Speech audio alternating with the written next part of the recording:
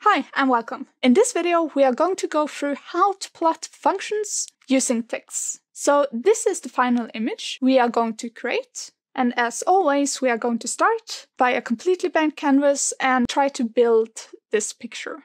Okay, so let's start by deleting everything here. And let me also delete this optional argument like this and compile. And always remember that up here in the preamble we have installed our TikZ package. So let's start creating our picture. So first of all, I'm going to go through how to create the X and the Y axis in TikZ. So this should all be very familiar. First of all, I need to draw the lines. So let's start with the X axis. I'm going to start drawing from -0, 1. And I want to draw until 10, 0. And the y-axis is going to be from 0, 0.1 to 0.5, like this, with a minus here. So here we have our x-axis, and here is our y-axis. So when we draw axes, I like to have an arrowhead in each of the axes, so here and here. So the way to do this is with an optional argument, like this. So now we have a small arrow here. And we can change the direction of the arrow by just letting it point in the other direction, like this. So let's compile, and let me also zoom in here. So now we see that we have a small arrowhead here, and if we want both of them, so let me zoom out. So both here and here, we can have both the directions, like this, and compile. So now we have an arrowhead here, and one here. Okay, but let me go back to deleting this one, and let me also add one here. And now we have our X and Y axis. The next thing I want to do is to add a grid in our figure here.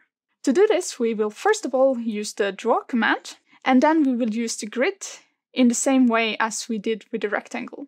So first of all, we need to have the lower left corner of our grid, which I'm going to set to -0, to -0, like this. And then I'm going to write grid. And then I'm going to write the upper right corner, which I'm going to set to 10, 5. And let me compile. So first of all, I don't like when the grid has this outer line here. So let me remove it by having 9, and 4, and compile.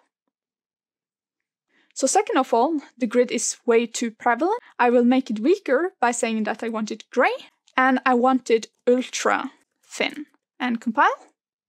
And now we have our grid. So this was how to create the X and the Y axis. So let's go towards plotting. To plot a function, we will begin by the draw command, and then we will use the plot.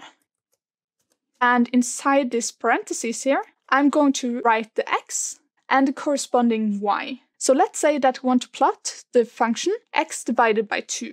So the x coordinate is going to be x, which I'm going to denote by \x in this case. And the corresponding y coordinate for each x is going to be x. And then I need to divide this x by 2, which I'm going to do with the divide symbol and then 2. So let us try to compile. And now you see that we get a line here, but it's not really fitting inside our coordinate system. And the reason for this is that we did not specify the domain of the function. So we did not specify which x values can this function take in.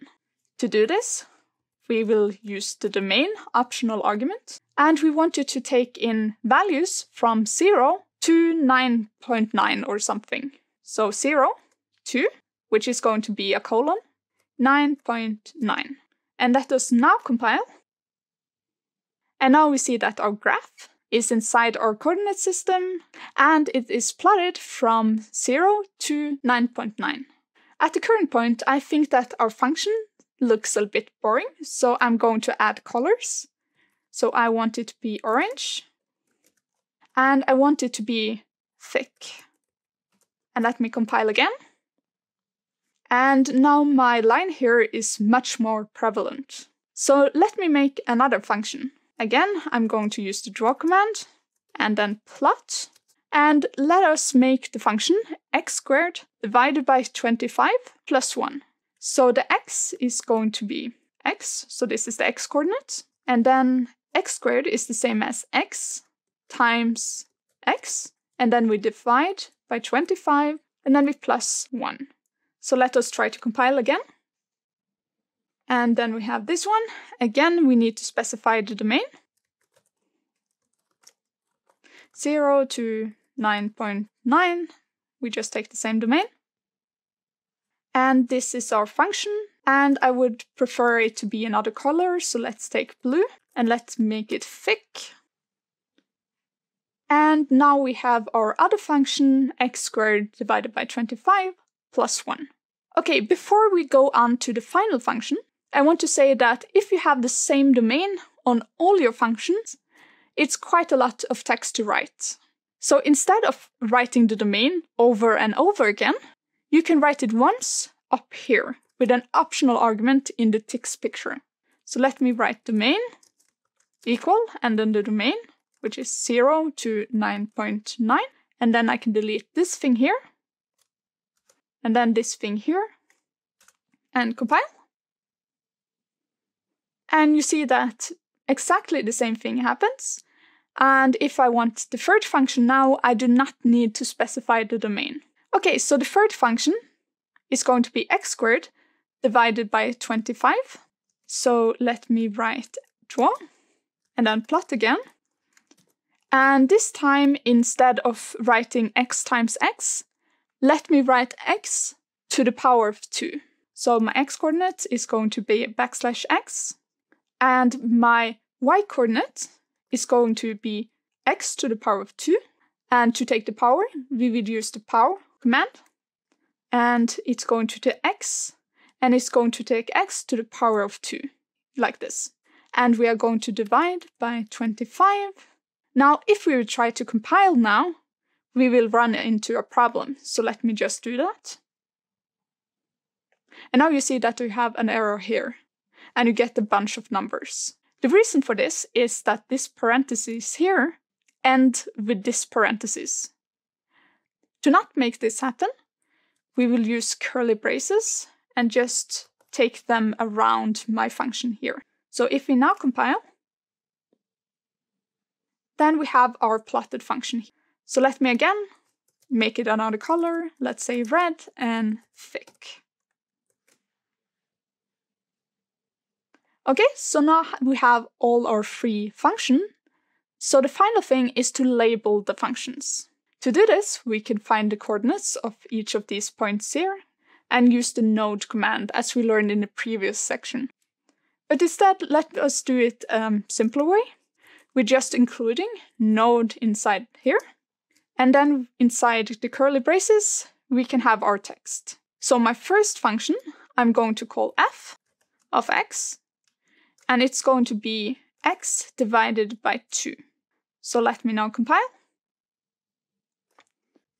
And then you have the label x divided by 2 here.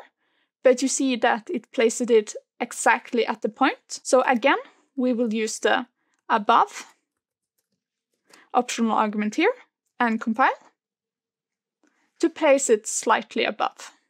So let us do it for the second function with node. And let me place it right. And this function is going to be called g of x. And it's going to be equal x multiplied by x divided by 25 plus 1. And let us compile. So here we have our function, and our final function is going to be, and I want to place it right again. And I'm going to call it h of x, and it's equal to x squared divided by 25. This is our final picture, and I hope you enjoyed this video. So in the next video, we are going to do a short exercise, so stay tuned.